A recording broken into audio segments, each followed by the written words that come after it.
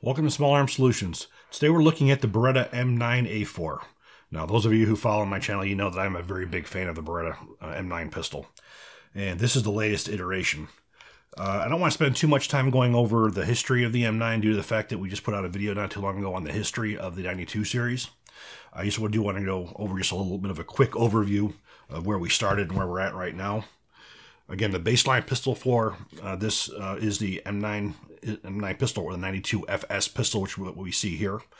This was a standard U.S. military issue from 1985 until, I'm not sure off the top of my head, when it was replaced by the SIG M18 or the SIG P320. Now, the standard military pistol as we see here was the M9 pistol. And this was the TDP M9 pistol, which was made for the U.S. military. There was a next iteration for the Marine Corps, the M9A1. Now, the M9A1, this was not a TDP pistol. This was a commercial off-the-shelf pistol with some improvements that the Marine Corps had wanted. So if we take a look at the two, we're going to see what the major differences are. First, you have the M9A1 has the accessory rail. Next thing you're going to see is the difference in the checkering. You're going to see a much more aggressive back strap and front strap on there. And you're also going to see a improved or stronger trigger guard on the M9A1. Now, another benefit of the M9A1 being a COTS gun, it was able to get all the updates of the locking block. So there's been 3 or 4 different generations of increasing the durability and the life of the locking block, that this had to stay with the original locking block because it was in the TDP.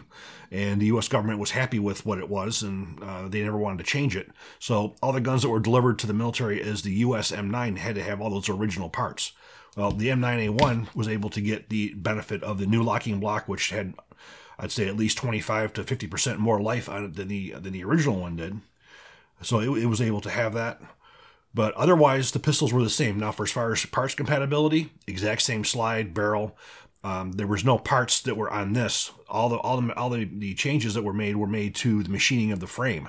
So all the parts compatibility between the two were the same. Well, the next iteration we had was the M9A3. Well, the M9A3, I don't have one here, unfortunately. But the M9A3 was not a U.S. government designation. It was the M9A3. It was what Beretta gave to the government to say, you know, this would pretty much cure most of your issues that you have with a modular handgun. And basically what you had was a new frame where it was more easy for the person to get a hold of with smaller hands. You had some modifications to the barrel, which was, again, you had a threaded barrel on it. You had an improved safety on the rear, which is more angled upward, so you'd be able to pull back without engaging the safety and having the safety come on. You had the flat dark earth. You had the accessory rail. So you had a lot of benefits to the M9A3. Well, when the U.S. government looked at that, they said, no, we want a whole new weapons program, which ended up going with a striker-fired pistol. So this is the latest and the greatest. This is the M9A4. Now, the M9A4, again, is Beretta's M9A4, not the U.S. government's, and we have the next generation pistol. And some of the things that you're going to see most significant about the M9A4 is optics ready. We have the Delta Point Pro Leupold optic on here. We also have a much shorter trigger reset. So if you pull the trigger, pull the slide back, you have a much shorter reset than you do on the normal pistol. Sights. You do have tritium night sights on here. And again, you have, like you have with the M9A1, you have removable front and rear, so you can put different sights on here as well. You do have forward slide serrations on here. And again, threaded barrel. Now we have the Silencer Co. Octane 9mm suppressor on this one. Now, for as far as the safety was concerned, this one is a G. The G meaning it's decock only. So you drop down, decock, goes back up. So your first shot's the long drawn double action. Then after that, you go back into single action. The accessory rail, 1913 rail. And the light we have on here is a TLR1 by Streamlight, which is a incredibly bright 1000 lumen LED light. And of course, this is flat darker, so it would look nice with it. You do have the M9A1 improved trigger guard, where it's much heavier. Now, for as far as the grip is concerned, where things get a little bit more interesting too, you'll see that there's, unlike the M9 pistol, you do have more of a divot in here. Well, what that was for, it allows somebody with shorter hands to get in there to be able to reach the trigger on the double action mode. Now, we had 2 different types of grips on here. This one here is a large wraparound grip. This is for somebody who has large hands, so it fits me perfect. Now for somebody who has smaller hands, you have basically the same kind of grips that you would have on a standard M9 pistol, which would decrease that width, so you'd be able to grab the pistol. Now the magazine, you have an oversized magazine release button, which is also reversible. This is really a great enhancement on here because it enables somebody with their hands not to have to remove their hand from the grip to be able to drop the magazine, which when you deal with the standard one, it's a little bit more difficult. You do have to reverse your hand on there to be able to drop the magazine. Now the magazines is another great improvement. You have a 18-shot magazine versus a 15-shot magazine that you have with the M9. However, all the magazines for the M9, 15-shot magazines, 10-shot magazines, they're all compatible with the M9A4. So let's talk about the range. First time we went to the range, I put the sight on here. And again, this is probably the largest of any of the sights that were available. Now, when we first shot it, we did have a little bit of an issue with a very light ejection pattern, and we did have some failures to feed. I contacted Beretta USA about that, talked to my friend Gabriel DePlano over there, who I've known since we both had hair. And he basically had said, the chances are this pistol missed the mating process, where basically manually the slide is cycled, so you had Cerakote on the slide and then the frame, so there was some friction there. So I basically went back out again, took the sight off, fired probably 200-300 rounds, got everything worked in well, put the sight back on, shot perfect. So this one did have to break in a little bit. Now, for as far as reliability, let's take this thing to the range and we'll see how it shoots.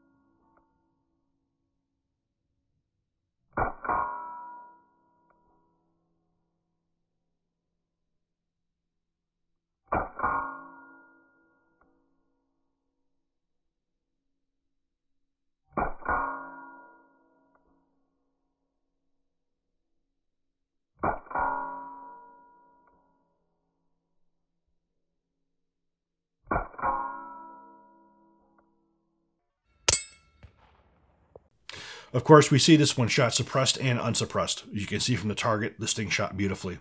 It's typically what you would expect from a Beretta. The ammunition that we used on here was several different kinds. We used some of the Norma 124 grain full metal jacket, which is a good plus P type cartridge. We used some of the SIG M17, which is basically the M882 ball, which is the military round. We used some Black Hills 115 grain full metal jacket, and then we did some SIG B crown in here as well. And everything we put in this gun, it shot perfectly. Now, for as far as the evolution of the Beretta pistol, now some people want to say that this is outdated because the military is looking at striker-fired pistols. Well, I'm sorry, I don't think this is an outdated pistol. I think this is just as relevant today as it always was. There are different options now. You do have people who like striker-fired, but you do like the people that do have the double single as well. For the most part, for me, I have no problem because when I would draw this pistol out when I carried it, I always cocked the hammer back as I pull it out, so I was in single action to begin with. And of course, when you would carry, decock, safety off, that's how I would carry it anyways. So you still have that long double action pull if you so chose to use it. Now, for as far as reliability is concerned, you know, the top slide with the open injection port has always been one of the biggest points for the M9 type pistols, is because there's no failures to eject because there's nothing in the way. The only way you're going to get a failure to eject on here is if you have a underpowered cartridge. It's not going to slide back far enough. That is the only way you're going to get a failure to eject with this pistol. Reliability is stellar. Pretty much regardless of what kind of projectile you put in here, it's going to feed. The only cartridges I think I've ever had any kind of difficulty with in a Beretta were really short, stubby ones that didn't have much of an ogive on them, so they didn't feed properly. But that was very, very rare. So I do believe this pistol is going to be going further. Again, we have the threaded barrel, and those of us who are in free states where we can have sound suppressors, this pistol suppresses very easily.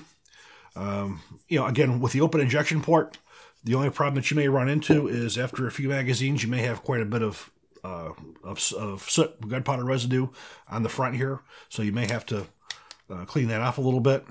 You know, disassembly, it's the same as any standard Beretta. Check, make sure that it's empty. Drop your magazine. You have just something latch release lever. Push inward on your latch release. Drop it down, forward. And as you can see, we have basic M9. We do have a plastic spring guide on here. Another point of contention. Many people would say on the commercial off-the-shelf pistols, well, I want a metal one. Well, it doesn't really matter because this is a no-stress part. All this does is keep the spring in alignment. The only way you're going to have a problem with a polymer spring guide is if you were to fire full auto excessively, and we saw that with Glocks.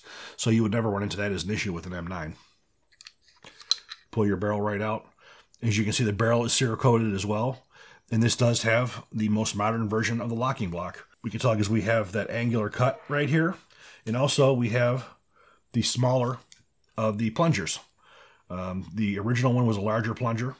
This one here is smaller, so you give more meat on the sides there. You have a stress relief on the locking block with the circular cut here, so it's not squared off. Again, major improvement, which unfortunately the U.S. government never went to with the M9. But again, the Marines were able to with the M9A1 because again, it was not a TDP gun, so they could have all the updates on it. But again, all the parts that were on the M9A1 were compatible with that of the M9. So if the M9A1 had to go in for overhaul, they could put one of the original locking blocks in it or any of those other parts, and it would work just fine.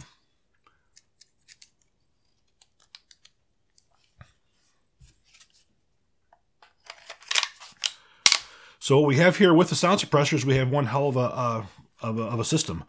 So we have suppressed, we have flashlight. You can also get laser sight on here if you chose. Even the Laser Max sight that I worked on when I first got into the industry could go into here. So you could even have a laser on the front as well. This pistol is as modular and it's as up-to-date as anything that you would have on the market today. MSRP of $1,099. Again, for a modern pistol, optics ready, tritium night sights, threaded barrel. This will do out of the box anything that you need it to do. Comes in a nice little plastic case here. A nice little cardboard box with a target on it, so you don't have to waste it. You can use a target. And overall, I said this is great. And I tell you, the trigger with the short reset makes a nice difference as well. This is probably the best trigger that Beretta's ever put out on a combat grade pistol. But overall, you're looking at the standard specifications: 9x19 caliber, barrel's 5.1 inches with a 1/2x28 thread, so it's a common thread. You're looking at 15 in an 18 shot magazine, height 5.4 inches, overall length 8.7, width 1.5, sight radius 6.3 inches from the back to the front. And again, 33.4 ounces, slightly heavier than a standard M9, again, because you have more meat on there for your accessory rail. And of course, you have more weight due to the more aluminum for the trigger guard. But overall, very, very similar. So any of you guys who are looking for any kind of target, steel targets, you can take a look at our challenge targets that we use on there. We have a blast with those things. Those make shooting for us a hell of a lot more fun. We do have a code for that, SAS, and it'll give you 10% off of all steel targets. So if you're looking for any steel targets, go give them a try, and maybe you can save some money as well. I hope you guys do enjoy this video. If you do, please click like, please subscribe, and even better, share. Thank you.